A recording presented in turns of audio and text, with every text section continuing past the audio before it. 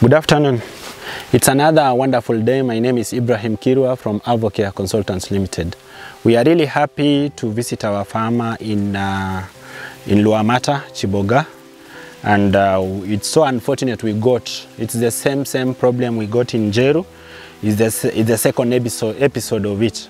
So we had came to identify some of the trees he has on the ground, and yeah, actually we have got around 4 varieties here. Variety number 1 which we have got yes, the original Astro2 type. Variety number 2 which we have got here, we have got Fuete, which is there. Number 3 we have got Lamp Has Avocado is here. And number 3 we have got a Pinkerton. Number 4 and we have got a Pinkerton here. So actually there was a mixed variety, but it's better than episode 1 where we really got some local varieties. Even here there are only few, but they are less than 0.5%, which it's not bad. Okay, now here if you can see this tree, yes, there are around some varieties of things which we are checking around this tree. Number 1, the mode of planting. We have seen the topography of land is sloppy. So the way they planted it, yes, they planted it properly, but the only problem, soil was brought near the grafting. I mean, it was accumulated. But yes, if you can see, the roots really came up looking for the nutrients on the upper part, which is fine. But soil was accumulated around the tree. So one effect of the soil accumulation around the tree, roots tend to come up looking for nutrients on the upper part. Number 2, when you are pouring water, the tree will not be utilizing, it will be running, because it's a mount which you have created around the tree. So that's why we are making this basin properly, to make sure that when they are putting manure or either when they are watering, the tree should be utilizing the nutrients. And even the running water, because the land is sloppy, the running water should be able to follow around the basin going outwards. You must make sure this ground is a bit loose. So you remember this side, this other side is very compacted. You can see this side. This side is very compacted, so you dig, loosen it. Even if the roots are there, it's because of accumulation of soil which you had accumulated around the plant. So you make it loose, yeah, yes, at least to penetrate. Don't worry about the roots, it's okay. You will rectify it. So that is it. You can see it's a bit loose now. Even if you pour water or either you put manure, it will enter. So that is it. So this is the basin. All the trees should be like this. And then you put your manure here, like 3 spades. Cow dung, not goat's manure. Yeah, yes. Goat's manure has high nitrogen. But when you put here and you pour water, it seeps, it goes, it disappears. But the cow dung takes long, because it has a lot of capillaries. When you pour water, it compacts. So when you put 3 spades, you are creating a huge layer, where we say it will act as a mulch. At the same time, it will keep on releasing nutrients slowly. But the goat's manure, it will seep very fast, the one which is powder. Yeah. But the solid ones, the round ones, it will take even 2 years to decompose. So that is the problem which we have with goat's manure. But otherwise, with nitrogen, it's high.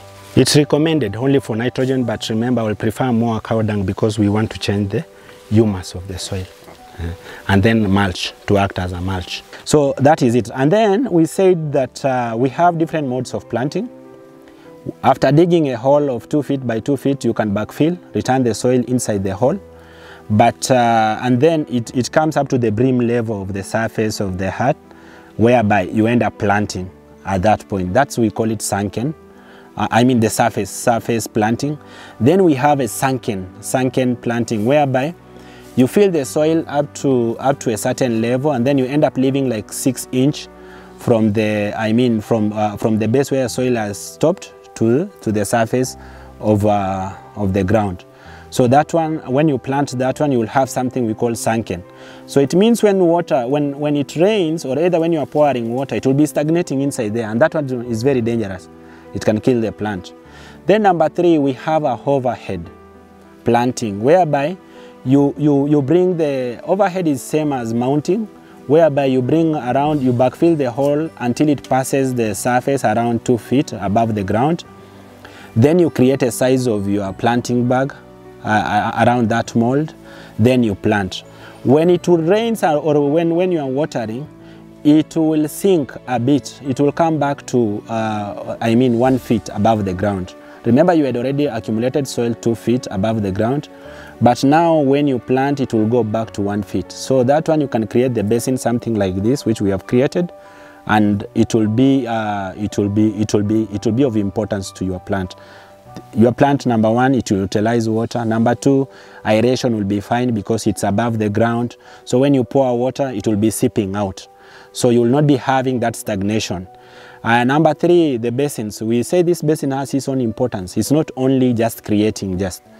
Number one of importance of the basins, the basin is this thing which we have created, should be 1 feet, 1 foot, 1 foot, 1 foot round. So it has its importance. Importance number one, when you pour water, 10 liters of water here, it will, it will be distributed equally to the roots. And you will not be losing water. The tree will it will be utilizing whatever it needs. The excess will seep away. Number two, it acts as a feeding trough for this tree. You put manure here, well decomposed dry manure you put around on this, and the tree will be utilizing through nutrients. It will be released slowly. When you water, it releases the nutrients slowly. Number three, the manure which you have put around this basin, it will act as a mulch for this tree. You don't have to bring a dry matter or either dry things you come and put here for mulch. The cow dung which we had put here between 3 spades and above, it will act as a mulch. Number four, assume the topography of the land. This land is slopy, the way you are seeing it. So having the basin around, when there is a runoff of water, it will not be coming to accumulate here.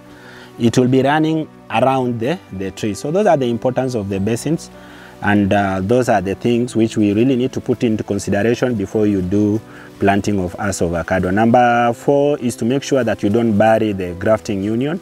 It's very important. This is the grafting union. It was buried a bit, but now we have opened it. It becomes an entry point for pathogens, and the tree can die within a short period of time. But now, since we have opened it, it will work. And remember, we had talked about that the tree of avocados does not grow on taproot. Taproot is for stability. Taproot is for looking for water under the ground, but this tree tends to grow on feeder roots. These are the feeder roots. They are only 6 inch or 30 centimeter, just 6 inch above the ground. So this is it. This tree tends to grow on these feeder roots. So they are very important to make sure that you feed your crop through these feeder roots. Thank you so much. That's all for today, and we will take you across more of the things which we are yet to find out. We will have to tell you what is the difference to know about the avocado, the true to type, lamp ass, and then we tell you the Pinkerton, and we tell you the Fuete. So thank you, and even local variety. So thank you so much. Keep on keeping on with us. We will take you through. Thank you.